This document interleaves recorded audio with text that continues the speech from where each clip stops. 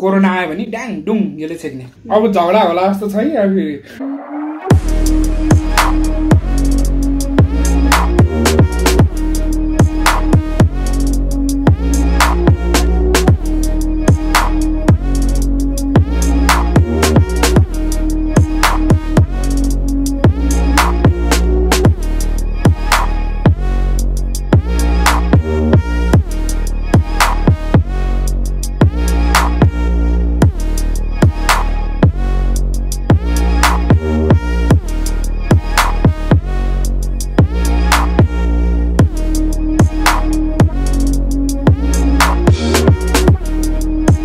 Hello guys, welcome to our channel. म रोजी अनि म निक। आज हामी बुढाबुढी नै आएका छौं। एक्सप्लेन के छ आज? आज मैदाको ढेँडो, घिरौला र आलु अनि यो तिमी भन के रे? चिकनको कलेजो अनि पाङ्ग्रो। अनि यो चाहिँ चनाको दाल होला। मैले त गार्लिकले झानेको हो, लसुनले झानेको मलाई एकदमै मन पर्छ। हेर्नुस् है त।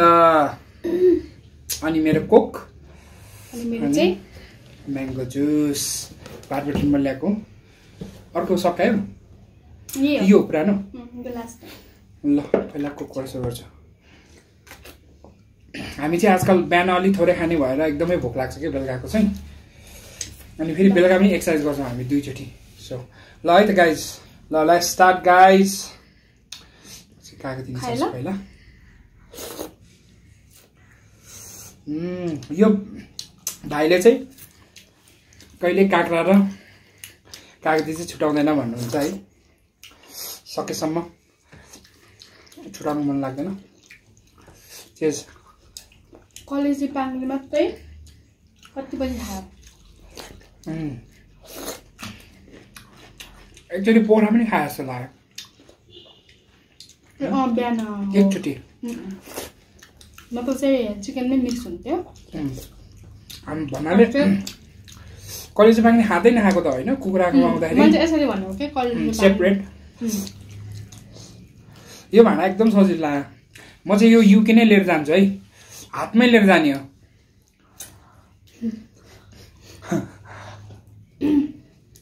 झन् मलाई सजिलो हुन्छ अहिले होइन। कोरोना आयो भने ड्याङ डुङ यसले छेक्ने। अलि चाख्छ है। मैले चाहिँ मासुमा यति धेरै तिमुर हालेको हो, दामी भयो। मलाई चाहिँ मासुमा तिमुर हालेको एकदम मनपर्छ। टेस्ट पनि मिठो बनाउँछ। नुडल्समा पनि मलाई पहिला अलि वेट लाग्थ्यो अनौठो, तर अहिले मनपर्छ। मैले बानी गराएँ उसलाई।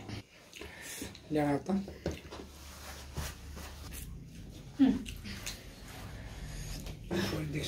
राख्ने है। हड्डी नै छैन आज।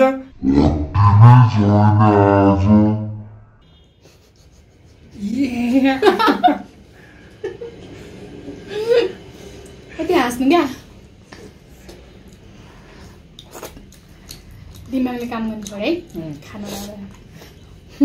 तिमीले पनि याद नभयो क्या फेरि? मलाई दुःख दिएर थालमै राखेर नहाँस्नु होला है, कहिले काहीँ हुन्छ यस्तो।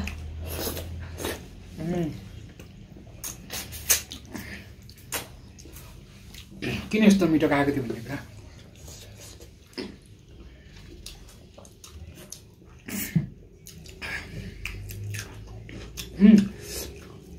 आलुको झोल पनि आएर छ, ग्रेभी यसमा डोबेर खानु पर्यो।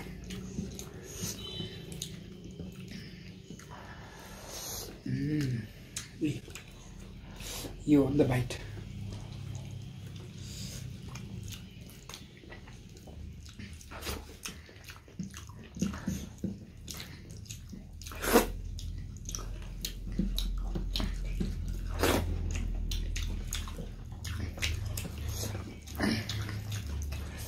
कुखुराको खुट्टा पनि एकदम मिठो हुन्छ है। तपाईहरुले खानु भएको छ कि भएको छैन? खुट्टा मात्रै किनेर ल्याउने अनि प्रेसर कुकरमा प्रेसर कुकरमा नबनाइ नर्मल भाँडा बनाए पनि मिठो हुन्छ तर अलि साह्रो वेस्ट जान्छ। यतिकै बनाउँदाखेरि चाहिँ काँचै हुन्छ अनि धेरै वेस्ट जान्छ।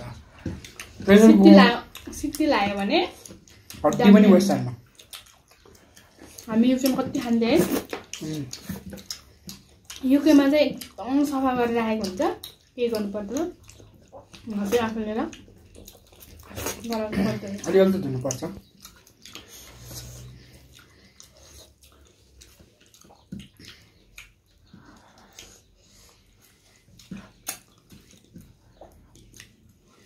यो मासुसँग त सुक्खा भात खाँदा दामी हुन्छ।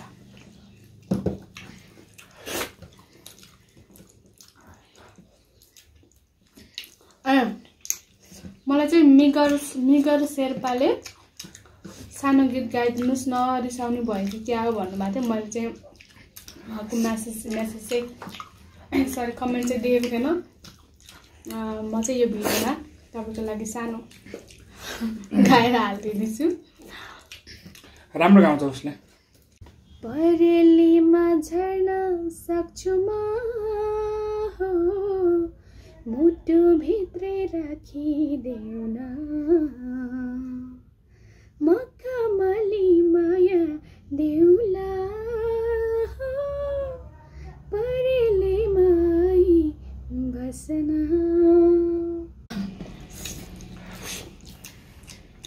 हजुरको लागि है त्यो गीत चाहिँ कस्तो लाग्यो कमेन्ट गर्नु होला।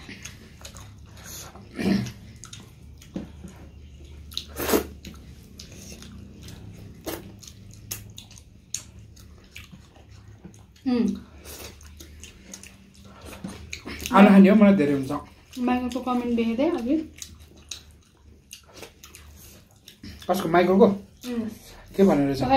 मैले गएको ल पढ्ने ल आजको भिडियोमा चाहिँ मैले रिप्लाई गरेको छु, उसले गरेको छैन। मैले चाहिँ कहिले काहीँ रिप्लाई गर्छु। अनि बाइ द वे हामी चाहिँ उसले फ्री हुँदा उसले कमेन्ट रिप्लाई गर्छ, म फ्री हुँदा मैले रिप्लाई गर्छु। म चाहिँ अलिक भ्याउँदिनँ क्या, बिजी मान्छे। टिकटकको भिडियो बनाउनु पर्यो, एडिट गर्नु पर्यो टिकटकको, अनि युट्युबको भिडियो खिच्नु पर्यो, एडिट गर्नु पर्यो। युट्युबमा चाहिँ धेरै झन्झट छ, धेरै कुरा गर्नुपर्छ। सो कहिलेकाहीँ चाहिँ उसले हेल्प गर्छ मलाई। मजाले मेस नै गरेर खान्छु है। सरी माइकलले के भनेको छ भने अब लन्डन गएर आएपछि फेरि फ्यान मेटअप गर्नुपर्छ, म पनि आउँछु, म बिना रमाइलो गर्ने होइन अरे। ल भन तिम्रो भाइलाई। फ्यान मिटअप रे? फ्यान मिटअप गऱ्यो भने त हामी मात्रै त हुन्छ। अच्छा होइन, धेरैजना फलोवर्सहरू टाढा टाढाबाट हुन्छ होइन। र तपाईँहरू भेटेर सबैजना मिलेर थकाली रेस्टुरेन्ट गएर है, सबैजना ढेँडो, कोदोको ढेँडो, भात, थकाली सेयर खान चाहनुहुन्छ भने कमेन्ट गर्नुहोस् है। को रेडी हुनुहुन्छ? को काठमाडौँ पोखराबाट हुनुहुन्छ?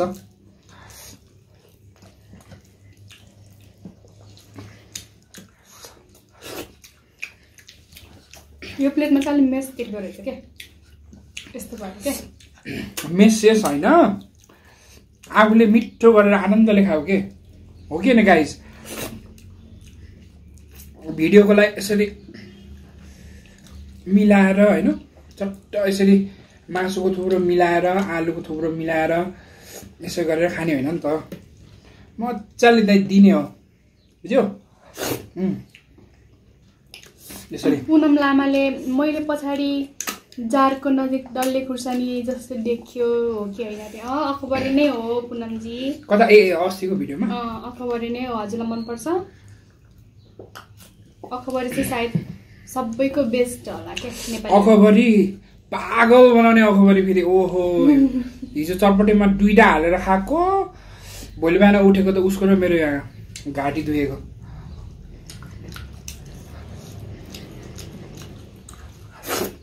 यो दाल मिठो लाग्यो मलाई। के ल्याइदिन्थ्यो भात? अनि पुनम बहिनीले हजुरको खोकी सन्चो भयो कि भएन भन्नुभएको छ। मैले चाहिँ मुख बारेको छैन त्यसले गर्दाखेरि उसको यस्तो हुन्छ के सन्चो हुन्छ 2-3 दिन सन्चो हुन्छ अनि जब उसले आइसक्रिम चिसो अनि पिरो खाने बित्तिकै बिहान खाएको राति पहिला हल्का सुरु हुन्छ अनि पछि गाह्रो हुन्छ क्या आज बिहान जस्तो भयो कति सम्झाउनु क्या आफ्नो हेल्थको आफै केयर गर भनेर मैले भ्याउँदा तातो पानी बेसर पानी नुन पानी बनाएर ल्याइदिन्छु भात ल्याइदिउँ त्यसमा लिएर आउँछु ल म चाहिँ मम्मीलाई थाहा भएन त्यो भातको भाँडा लिएर आउँछु है त I'll be back तपाईहरुले मासुमा तिमुर हालेको मनपर्छ कि पर्दैन तिमुर हालेर खानुस् दामी हुन्छ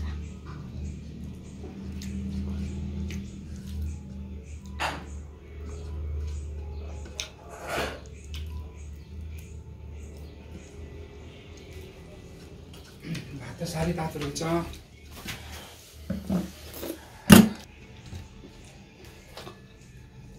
चोर दिनु पर्यो चोर चोर चोर सानो ढेँडो खाएको झन्डै मासु चोर्देको मासु चोरेको मैले गनेर गर्देको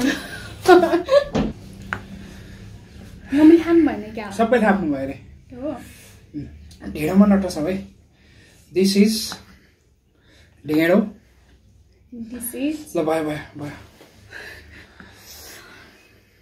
ओ माय गॉड मैले चाहिँ निकुलाई सानो ढेँडो है भनेको अहिले चाहिँ अब चाहिँ यस्तो खानुपर्छ है राख्दिउँ ल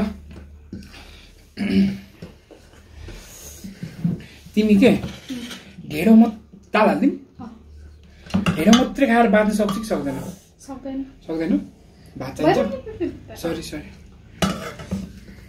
भात चाहिन्छ फेरि कागती चुहाइदिउँ कागती इज लाइफ मम्मी सबै भयो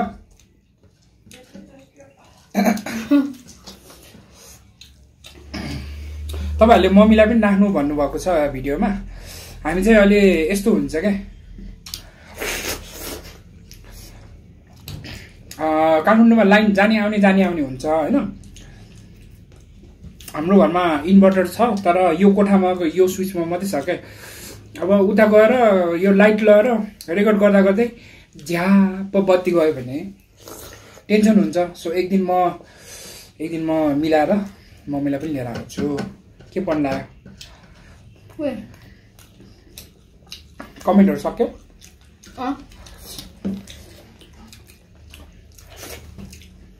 मैले कति मासुको निकाले कमेन्ट गर्नु है उ नभएको बेला कमेन्ट गर्नु पर्दैन यो भिडियो एडिट गर्ने मैले हो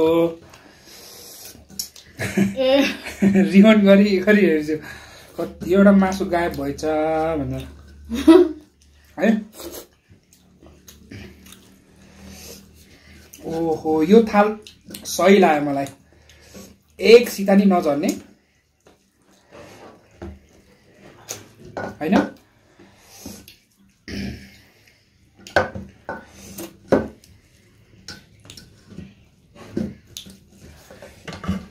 दाल मलाई गार्लिकले झानेको त्यसरी मिठो लाग्छ खाइदिन्छु यो दालमा कस्तो सुहाएको हो के को दाल रहेछ चनाको दाल चनाको जस्तो पनि छ पहिलो पनि छ हैन हेर्नुस् यसरी खानुपर्छ ल है त दिए है त मैले के एकचोटि उसलाई हामी सँगै खाना खाँदै थियो हैन भन्छु ल नरिसाउँदा वहीँ हुँदाखेरि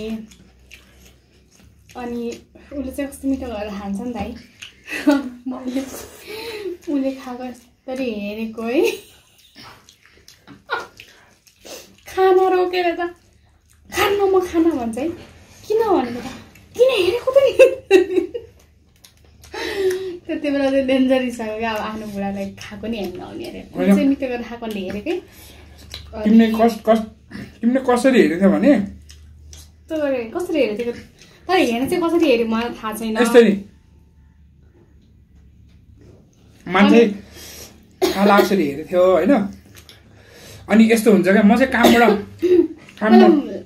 ल ओके ओके अनि के अरे उसले खाना खाएको मलाई पनि एकदम मनपर्छ क्या धेरै लिएर खान्छ नि त अनि मैले चाहिँ अब उसले खाएको खाना लगाएको मिठो भएर हेरेको उसले त के सोच्यो है टोरीसँग दुईजना झगडा भयो कि अनि खाना छोडेर अनि गयो हात धोएर खान्न भनेर माथि रुममा गयो है अनि मलाई पनि रिस उठ्यो है मैले त अब उसले नराम्रोले त हेरेको होइन अब आफ्नै बुढा होइन आफ्नो बुढालाई हेर्न नि अनि नराम्रो वेले हेऱ्यो भन्ने क्या अनि उसले खाएको सधैँ देख्छु नि मैले अनि उसले खाएको हेरिरहेको छु कस्तो मिठो भएर खान्छ अनि माथि गयो खान्न भनेर है अनि मलाई पनि रिस उठ्यो क्या यतिको रिस हेरेर बुढीसँग नि रिसाउने कि अनि पछि माथि गयो अनि नखा भनेर अनि मैले त्यही राखिदिएँ म काममा गएँ खाएँ कति बेर खाएँ थाहा भएन यस्तो हो क्या म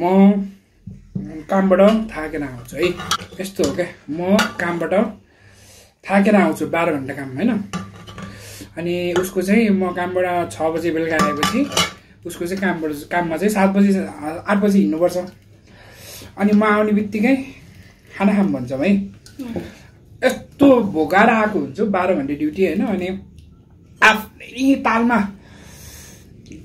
गम यसरी जसरी मैले खाइरहेको छु यसरी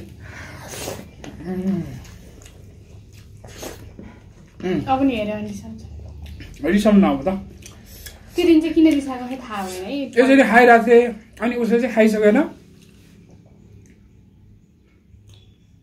देउस नराम्रो तरिकाले हेरेको होइन म चाहिँ यसरी हेरेको थिएँ नराम्रो तरिकाले हेरेको होइन तिमीले हेरेको मलाई यस्तो गर्दै किन हेर्ने हो मैले यस्तो गरेर त्यति बेला आफ्नै धुनमा खाइरहेको अब उसले त्यसरी हेरेको देख्दाखेरि त झिनिक्क रिस उठिहाल्यो खै किन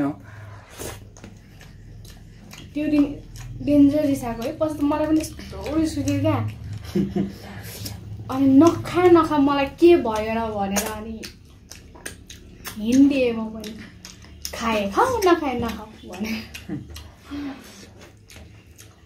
अनि भोलिपल्ट बिहान पनि म बोलेन अनि उसले आफै काममा गएर फोन गरिरहेको थियो मेरो गल्ती भए पो मैले भनौँ होइन मलाई पनि म धेरै रिसाउँदिनँ उसँग तर रिस उठ्यो भने चाहिँ एकदम रिस उठ्छ धेरै चाहिँ रिसाउँदैन है म पनि धेरै रिसाउन नि पहिला उ र म झगडा गर्दा चाहिँ उसले मलाई पहिला सरी भन्थ्यो अहिले भन्दैन अहिले फेरि हामीले कहिलेकाहीँ झगडा गर्दा मैले भन्छु नि याद गर्छु धेरै पहिला तिमीले भन्थ्यो पहिला चाहिँ उसले भन्थ्यो सरी मैले भन्थेँ भने तर अहिले पनि जसकै गल्ती भयो भने मैले सरी चाहिँ भन्छु है आजकल मैले पनि भन्छु नि तिमीको झगडा उसको र मेरो झगडा पर्दा चाहिँ पहिला चाहिँ त्यो भइसकेको कुरा भनौँ न हामी पहिला दुईजना झगडा गर्दा चाहिँ उसले पहिला बोलाउँथ्यो मैले बोलाउँदैन अहिले चाहिँ हामीले त झगडा पऱ्यो नि मैले बोलाउँछु नि पहिला अनि बुढाबुढीको रिस चाहिँ परालको आगो भन्छन् होइन त्यही भएर तपाईँहरूलाई यो मासु चाहिँ दिइहाल्छ त